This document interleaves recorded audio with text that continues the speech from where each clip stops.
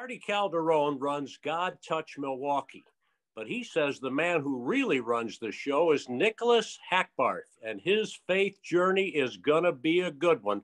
Steve the Homer True is the man who came up for this wonderful idea, he and the Holy Spirit. My Faith with Homer and Pip, and our tremendous producer, Brent Yunk. I am Tommy Pippins, and Homer's going to tee it up with Nicholas Hackbarth, and we are so grateful to have him with us today. I don't know anything, but I know this. If he's recommended by Marty, oh, baby, this is going to be good. Nicholas, you start with your faith wherever you want. All right. Yeah, before I came to God Touch Milwaukee here, I was a complete stranger to anything about a relationship with Christ, what it meant to be walking with Christ in faith, what a fervent prayer was, anything like this. I've been in the program. I've been with God Touch for about 2.5 years now. And if you had told me 2.5 years ago that I'd be praising the Lord and spreading that joy to other people, I would have told you to go fly a kite. Okay, we got that. Now, how did it happen? Marty being involved seems, I'm sure, to be a huge part of it. But what happened? Yeah, absolutely. Yeah, I struggled with alcoholism. I was a big drinker. I gave about 10 years of my life to something, substance abuse. At the root cause of it was unforgiveness towards people in my life, and I wasn't sure how to combat that using worldly devices. Just trying to. I got in the habit of curing symptoms rather than treating the root issues. And a good friend of mine, I was working at Guitar Center at the time. And he had gotten me in connection with his mom, Pastor Lori. Pastor Lori, turns out, is on the board of God Touch Milwaukee. And so her son, Craig, is the one that actually got me in contact with her. And she forwarded me Marty's number. And it was a big change in life, used to doing what I was used to doing. And then coming here, living in a structured environment directly under Marty's direction, has taken me this far. So. Well, wait a minute. People have someone enter their life, but that doesn't mean they have to listen to them or agree to it. Based on the strength of what you were doing, now I need even more as to what they said and why you listened. Well, I'll say this. I was used to doing what I was doing in life, and it wasn't producing anything. I knew that I was not living up to my potential and wasn't fulfilling my purpose in life, but I didn't realize until I got here and started having my eyes opened exactly how unfulfilled I was. When I got, so to backtrack a little bit, I had to wait 2 weeks. Marty made me wait 2 weeks to get in here. And he kept reminding me that it was a faith-based program. Nick, this is a faith-based program. I want you to know this. And I was like, yeah, Marty, I get it. Is there a bed open? Can I come in yet? I did this for 2 weeks with him, and I got here. And one gift that I always did have was being able to pick up and start afresh, and more so dive into it. I was here to do something different. I was told by the other gentleman the first day that I arrived here, what you put into this program is what you're going to get out of it, and then some. And this is, proof where I'm at now that when you do something wholesome like this, when you change your life, when you are in it to win it, that things truly do pay off. Every time you say something, I have 5 more questions. First of all, this was not the first time someone introduced you to God, Jesus, a faith. What had been your interaction with religion your entire life? Tell me that story prior to joining Marty's group. Okay, so this was my preconceived notion. I grew up in a fairly small town, it was predominantly Lutheran churches. And, we did the, Christmas, Easter, traditional type services. I was never part of a church. A family wasn't really heavily involved in church. So, unfortunately, my notion of, growing up in a small town, people typically attended churches or services rather, because if they weren't at church, the other people would recognize that they weren't at church and talk about the people that weren't at church. So it was more of a saving face thing than a spiritual thing. And I just never put the two together. So now understanding what it is to have a relationship with Christ, I was blown away.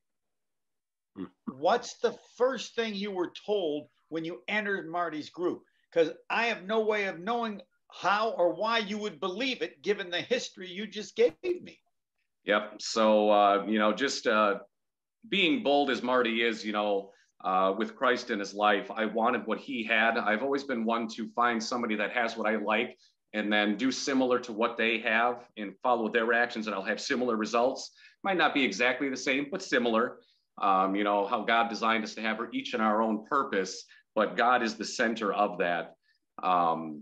With Marty telling me, first of all, it's not the program that's going to change you. It's the God in the program that's going to change you. This is just four walls and a roof. What the difference here is including God in that building. Okay, he says, God in the program. I'll be Nick. Yeah, right. Okay. Yeah. I've heard this story before. But no, what? It's a formidable question.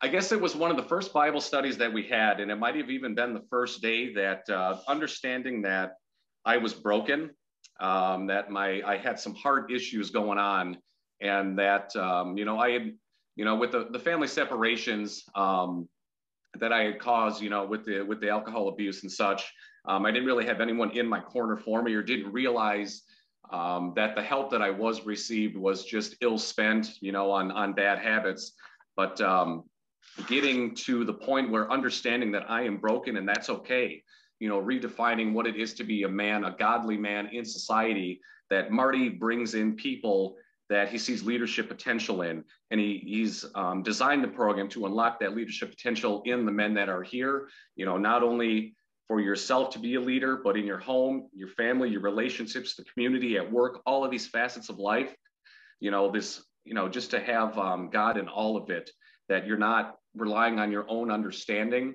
and that you're using that godly wisdom and advice to move forward in life in the steps that have already been placed for you. It may seem that I go backward every time you go forward, but I want you to know, I know there will be thousands of people watching this, listening to this, who know a Nick and dream that what could happen to their Nick happened to you. Yeah. That's why I asked a weird question. Explain to us how bad it was and how long it was bad, to help these people who I know are going to listen and watch and try to compare you to a person in their family or themselves. Sure, absolutely. I'm more than happy to. So this all started out about, I got my first DUI 2008. That's when I started drinking pretty heavily. I was, what was I? 23 at the time, 2008. Got my first DUI, and then, through the process and all that, I continued drinking. I wasn't driving, but I was still drinking. I got my second DUI in I got my first DUI 2006. I was 21. I got my second DUI in 2008. I was 23. And I got my second DUI only a month after I had gotten my license back. So I made a conscious decision. I knew I wasn't going to quit drinking. So I purposely didn't buy a vehicle for almost 5 years, because I knew, quitting drinking was out of the question. I wasn't doing that. So I biked around town, worked various jobs, that were, in relative proximity to where I lived, just for the fact of, ease of travel, things like this. But it started out, beer, going out to the bars, things like this.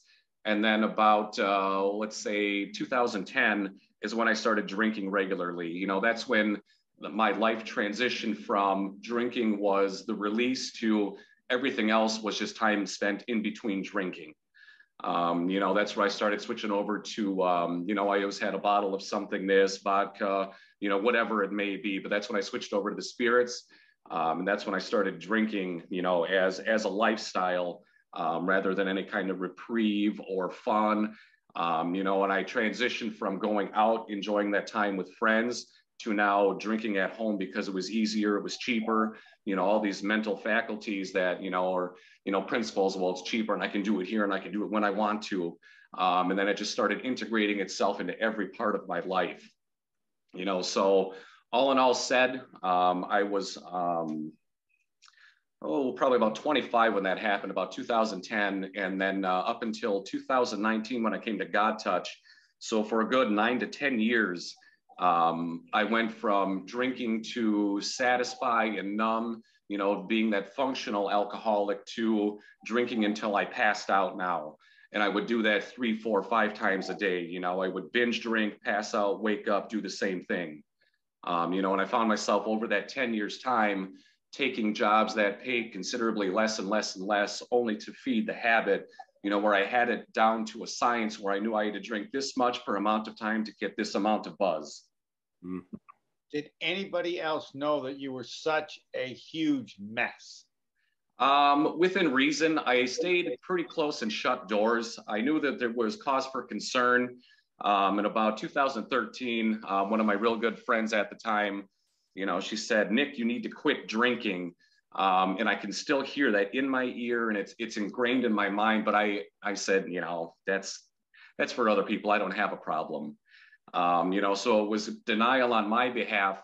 But that's when I started losing family connections, friend connections, things like that, you know, because I thought they wanted me to be the person that I was when I was drinking. No, they just wanted to know the person. They wanted me to be the person that I was when they first met me, you know. So there was always a small break-in window where I would be more conscious of my drinking. And then once I got comfortable with people, then I would just let it loose like I had been, you know, behind closed doors. When did you know it was a mess? And how many times did you say, "I'm going to change," and never did? Oh boy. I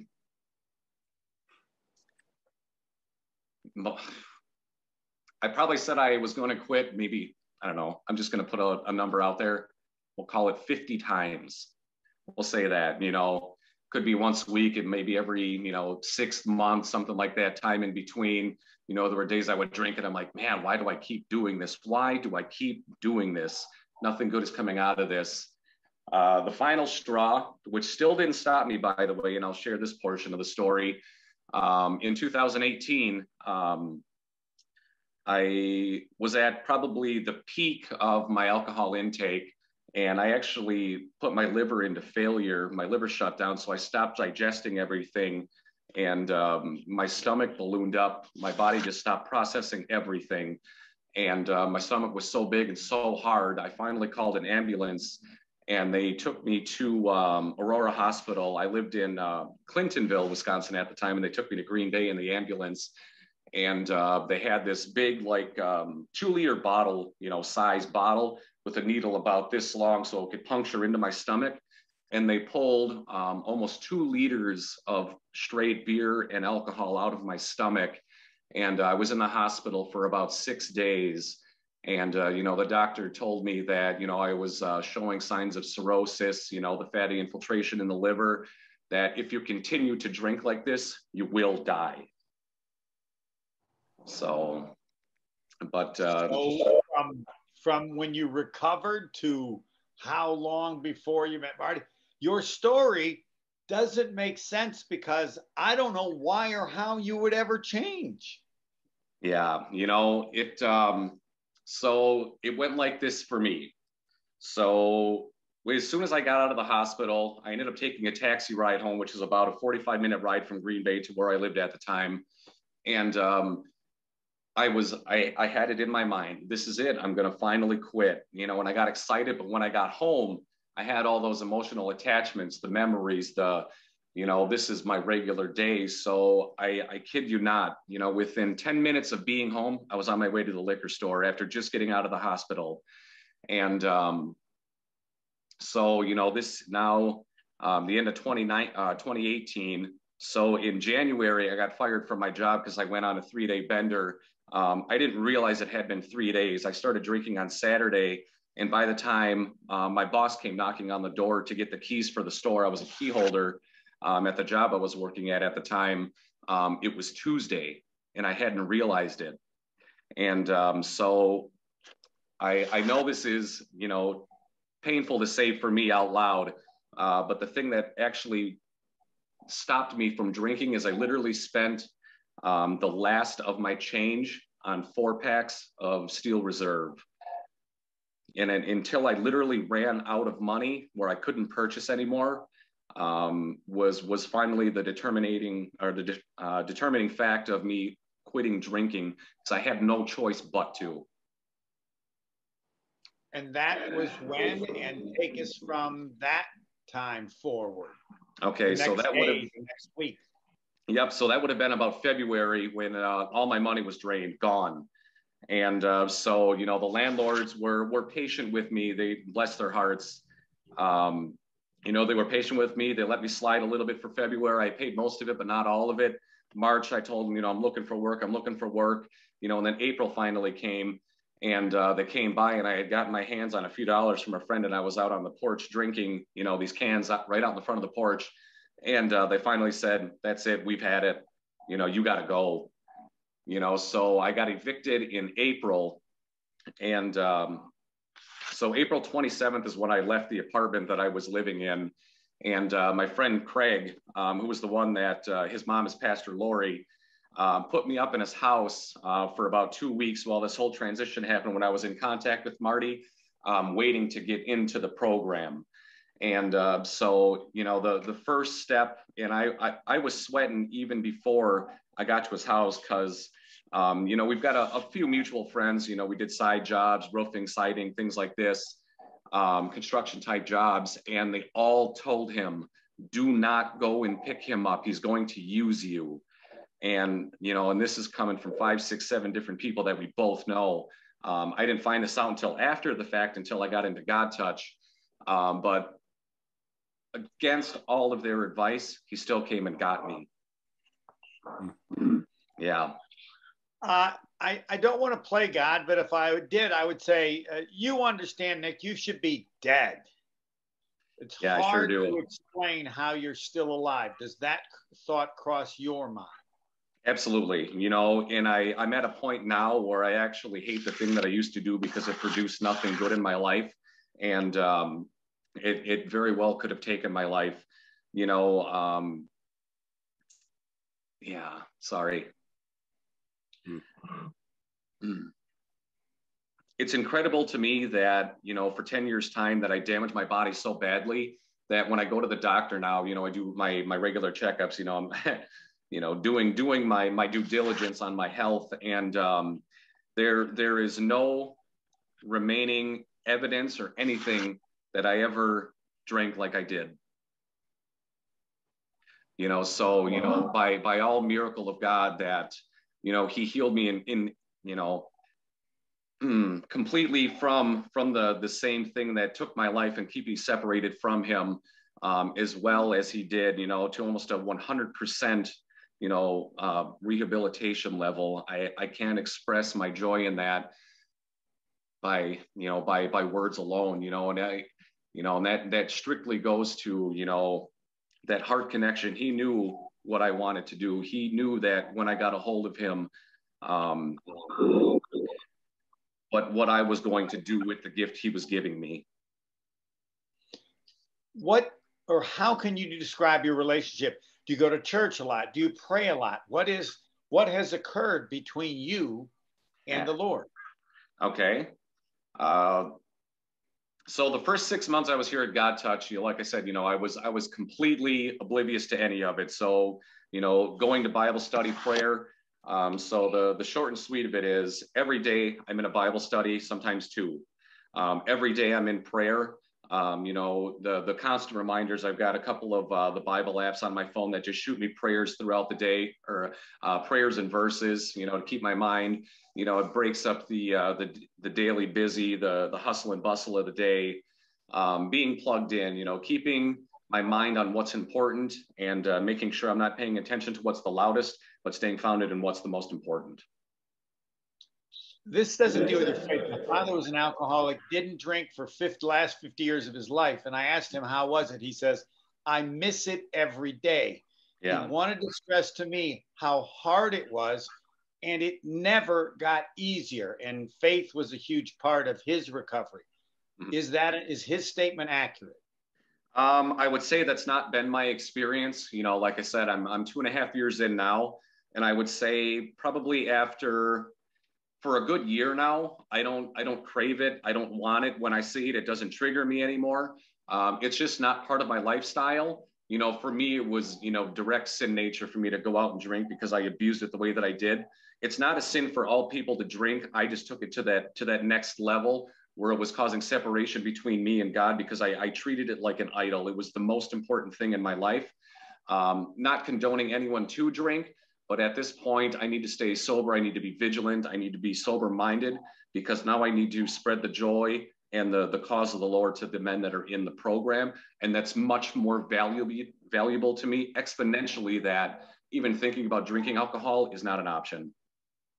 And I emphasize again, I know that people are thinking, Nick, tell us how I can have my Nick, how my daughter, son, relative can become like you. Yeah. How can I help them? How to do it?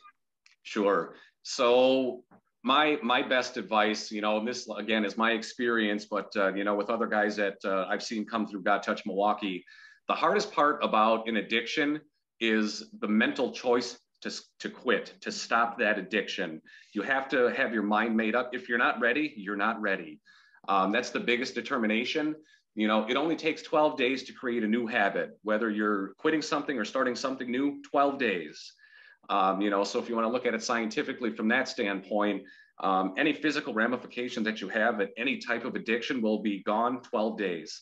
You know, you have to rewrite new memories with profitable new good memories. You know, those, you know, just like a hard drive on a computer, you know, you can point and click and delete files and take this and move these over here and delete those and categorize these over here. Well, your mind isn't that easy. You know, in its physical sense, you can take those memories, you can include good people around you and rewrite those memories over time. You know, and that time you have to understand is a gift from the Lord. You know, time isn't just freely given. You know, we're here for a purpose because he's not done with us yet here. But again, you know, making the choice to quit is the hardest decision. The physical follow through comes by making the decision to want to quit. It has to be a want. You have to be ready. My theory on demons, not just yours, not just you, is it's someone who says, all right, God, be it the Holy Spirit, you and I, we can do this. Help me. Let's go. I need your help. I need your help. And it is that help, that desire for help, that is also a huge part of it. Do you buy any of that theory? Absolutely. So, you know, like when I first got here, you know, I was, you know, I've learned now you can ask God questions, but you can't question God. Ask him to show himself to you in very simple ways. Lord, show me something that only you can do. Come up with very specific things that only he can do. And when you start seeing these things reoccur, you know, time after time after time in different scenarios and different facets of your life, you know, I'm going to use this very loosely, but that was my selling point. Okay, I got it. You're there. And my last story before Tommy takes over. I don't claim that it's perfect, but when people want to beat a demon, I say the stats are unbelievable. You add God and you do it with God, you got the best chance by far. And that's just my theory. There are so many stories, and everybody, almost everybody who beats it, it's always God. They're a team. They're partners in some way. Do you buy that? Absolutely. Okay, so it's like this for me. You know, God is never going to tempt you. He will test you, but not tempt you. He will never lead you down a path astray. So just like a teacher in school, when you take the test with the person that created the test, chances are you're going to pass the test. I defer to Tommy. He says this: Homer's got like 20 questions when I ask questions, when he asks questions. Now I know he's got 20. Well, Nicholas, I think the one thing that's been going through my mind as listening to you in this powerful testimony, Nicholas Hackbarth from God Touch Milwaukee on My Faith with Homer and Pip, the tremendous pain that you had to be. And with addiction comes the guilt and the shame, but yet unable to release it. Can you talk about that pain? And now, as you look back, can you talk about the emotions that you must have when you consider the love that God has for you, certainly as we're in this Christmas season, manifesting itself and God breaking through time and becoming God incarnate? Yeah, absolutely. Yeah, like I said, I used alcohol divisively to not only mask the mental pain that I was dealing with, but just the physical depression, all that type of stuff. Not only was it keeping me in a hole, um, but when you're down in that hole, the only voice that reverberates back to you is your own voice and your own thoughts. So when you stay in isolation like that, there's nothing good being poured into you. You're only left to your own devices to continue furthering the depth of the hole that you're in. And for being blind 10, 12 years worth of time, and to see where I'm at now, simple verses, even simple thoughts or emotions now that I have, they well up in me. And it's no longer when I cry, it's no longer sorrow, it's no longer pain, it's tears of joy. Um, because I'm beyond all that. And there's no words for the emotional welling that happens like that when it's purely joy focused. I'm amazed that Homer's experience, late and great dad was, his faith was huge, but there was that temptation every day. You hear about recovering alcoholics. You're always a recovering drug addict, whatever it might be. Yeah. But for you, God it seemingly took it all away. And I wonder if there's a correspondence or a correlation, Nicholas, between that and you're now paying it forward with your faith to help others who have been in such pain and have felt so hopeless and perhaps wanted to end it all. Yep, absolutely. So it was like this for me, so in the world, the doctor told me I suffer from alcoholism. It was a disease. You're going to have this the rest of your life. I come to God Touch, we get into scripture, and I learn that in Christ, you are a new creation. Old things are gone and new things are to come. Old things passed away. That man that you were is no longer here. He's dead. He's buried with Christ. That stuff is on the cross. That's gone. I am no longer Nicholas Hackbarth, the alcoholic. I am Nicholas Hackbarth, reborn in Christ. It sounds like addicted to scripture, addicted to Bible study. Is that accurate? That's a fair statement to be had. Yeah. Nicholas used a word, unforgiveness. Yes. How has your journey with the Lord and his forgiving you helped you to forgive others? So the situation that I referred to was with my mother. I found out that I had a biological father that I didn't know about until I turned 18. And I started asking questions. And when it finally came to light, there was a piece of mail that had, Nicholas Scharninghausen on an envelope. And I was like, Mom, who is this? And then finally the story broke free.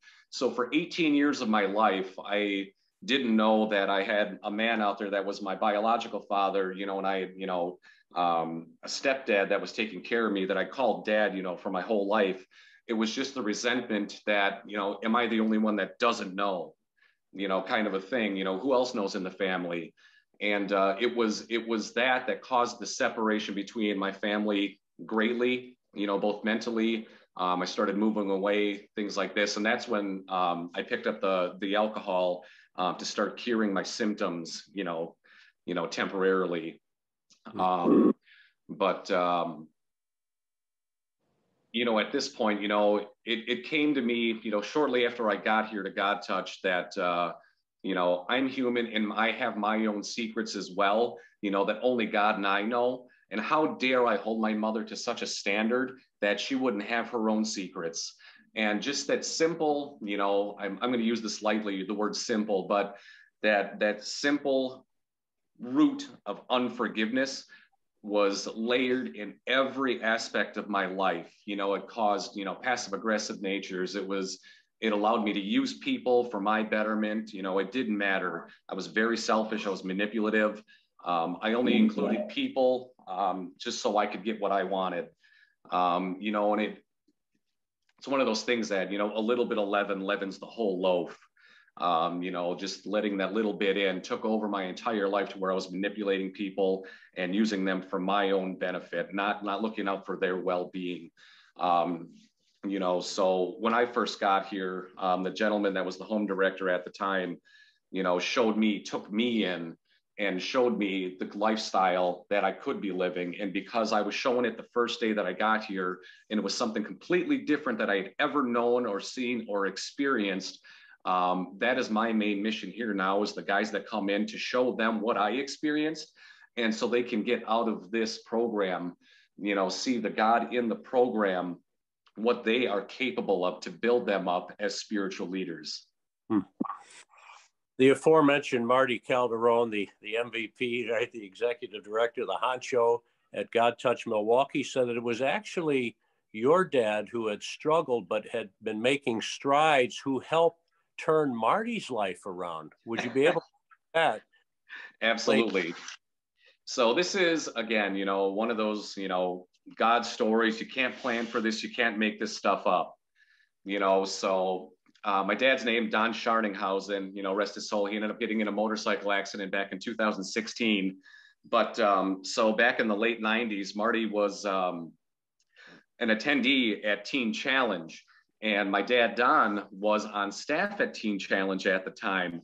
And I've heard some, I'm going to, use this, some horror stories about Don, brother Don. And, making people cutting grass with scissors, and, things weren't done right, just very, very severe ramifications. But with all that said, it's how God brings everything together. And I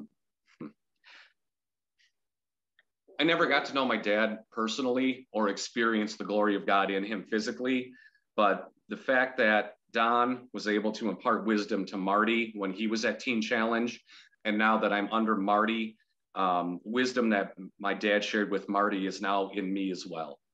Mm-hmm. And your dad is in heaven by God's grace, smiling down, very proud of you and living on through you, Nicholas. Homer, I know you're not quite done, are you? No, my favorite question, and and it's the same for Nick. When do you feel closest to God now? When do I feel closest?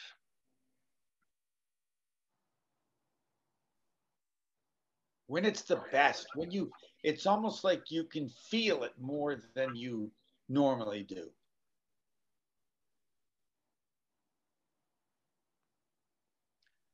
I guess it's when I see the Spirit move through me and it's reflected back to me, knowing that it's that, how's the best way I want to describe it? The confirmation that His Spirit is pouring out of me to somebody else, and I can feel that joy come back full circle. It's definitely, we're huge with community involvement and public interface with people in the community here on the south side of Milwaukee. And it's, some days 95% of the people are there to receive the stuff, but that 5%, that one occasion, those two people that are there that are, breakdowns, are so thankful, and maybe it's only once a week, but it's at those times that makes the rest of the week absolutely worth it, because those people are going to go home, and their life is going to be changed, and they're going to change the hearts and the lives of the people around them that day. That's what it's all for. And then when you see someone and go, oh no, they're me a few years ago. Come on, how can I mean, you just explained when the touch happens and you realize I can't be this good. This is God and this is awesome. But the feeling it hasn't happened yet, when you just wish you could help those people because you've lived it. Yeah, absolutely. Even to all strangers that I come in contact with, I typically ask whether I'm at Walmart, whatever the case may be. All I can promise you is it's all going to be all right. That's what I tell them. It's all going to be all right. I promise you that. To see people like that, and I tell them, life doesn't have to be like this, and if they're curious, I'm not going to force anything on them. But if their curiosity is piqued, I'll have more than happy to sit down and spend the time with them. Absolutely. You may be living your dream, but I am curious, looking ahead, what's your dream now? Oh boy. Okay, so I'm gonna say this. The Christian life is no cakewalk. Being prepared is key. The Lord just doesn't bless you to not equip you for something that you're going to face. I could have never dreamed, the fact that I am going to use this again, loosely call this work. I could never imagine or fathom. I couldn't ever describe, some days I'm on a radio show, today I'm with you guys, other days we're doing outreaches, we're feeding people, this is what is work now for me, classic quote unquote. My goal from here, I have been, planning, I would like to start a small business of sorts where I could start becoming more of an asset financially to the growth of what God Touch Milwaukee is. I'm not sure exactly where that is yet. All I know is that I'm still learning so much on a day-to-day basis about administrative duties, financial opportunities, fundraising opportunities, things like this, that I'm not going to use the word overwhelmed, but I'm at capacity where I'm still learning enough every day that it definitely cures me of any kind of, being bored or anything of this sort. So, for right now, I'm going to focus on what the Lord has for Marty to have me do at this point. But at some point, I definitely would like to get into small business ownership, entrepreneurial, somewhere, I'm not sure what field yet. I've been gifted with a few, talents. So I'm just gonna play that. I'm gonna sit tight for now until the Lord tells me to move, and we'll see what happens. Tommy, you can close. How awesome is it to know that the God who knew you before the beginning of time had a plan for you? You were called according to his purpose, and as Homer indicates, I mean, it's amazing what you have done, and there's so much ahead. Do you ever stop and think and just, I don't know, can you even describe this indescribable love he has for you and has for all of us who by his grace can surrender to and trust in him? Yeah, amen. So, this is going to sound, this is just me speaking freely here. When I first started understanding and reading the Bible, I was like, man, this is like fantasy stuff out of a movie. The Lord that created me, that knit me together in my mother's womb, wants to spend time with me and get to know me. It was something that I really, I wasn't prepared for mentally. And I was like, man, is this real? And then, these intuitive questions, God, show yourself to me here, there, and that as you stand firm in him, you just grow and grow and grow, and you work on your vertical relationship with the Lord, so that way you can go out horizontally to the people here. We pray that heaven come to earth. We always pray for the Father to come here. And in my view now and my perception, he also wants us to go up by him. Next time you call him into your presence, think about it in the way that he wants you in his presence. He wants me in his presence, that we can refresh ourselves, that we can be overflowing cups to other people. Absolutely. God touch your heart. And now with Marty and your team, Nicholas Hackbarth, you are helping touch Milwaukee. I think it's wonderful, the peace that you have, and the opportunity for all of us to share in that when it seems hopeless. So thank you very much for being on My Faith with Homer and Pip. Our wonderful producer is Brent Young. He's the one who connected us with Marty Calderon, Nicholas, because they work together. So now we get connected. As you point out, God is very cool that way, including when he put Marty together with your late dad. So thanks again. As we speak right now, it is Christmas Eve day. God bless you and all your loved ones, and we hope and pray that it's Christmas throughout the year for all of us as we bask in the glow of his indescribable love, unfathomable, whatever you might want to say. Thanks again, Nicholas. Yeah, thank you so much. It's been a pleasure, guys. Okay, for Nicholas Hackbarth, our producer Brent Young, and Steve the Homer True, he and the Holy Spirit came up with this idea. Thank you, everybody. God bless you. We hope that God has touched your heart through Nicholas Hackbarth. See you next time.